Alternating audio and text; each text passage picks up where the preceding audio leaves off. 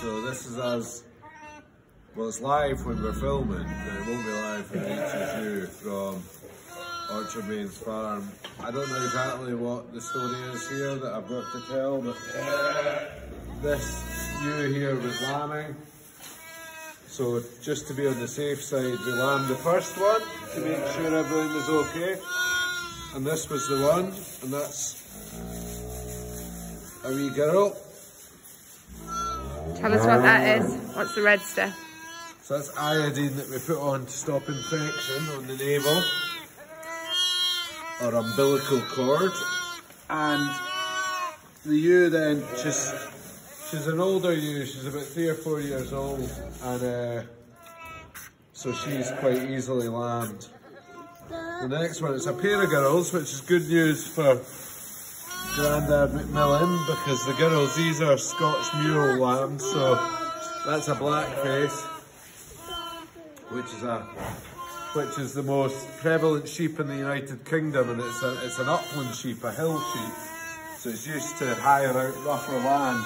And what you do is you cross that with a blue Leicester, which is a longer, heavier sheep, and that produces what's called the Scotch mule, which is known to be a little bit hardy, but a bigger, heavier sheep, so better for meat production. Interestingly, this cow over here, she's in here because she's quite wild, and we thought she just didn't like humans, but it appears she also doesn't like sheep. So she's been taking a wee snort at this sheep if it happens to get through here. So what we do is we'll just pop this into a pen for a couple of days, let the lambs get strong, and then they'll get taken out to the fields, which on days like today looks alright. But when it's driving sleet, it's slightly less attractive, and that's why we keep them in here for a couple of days.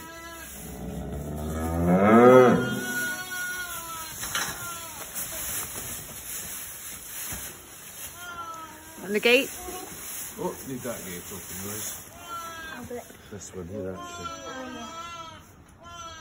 You ready to pull that? You pull that bit over there. Well done. You just open that. That's a bit of teamwork. And then are you going to fill up the water, actually? Yeah. Thanks. There we go. There she is with her lambs.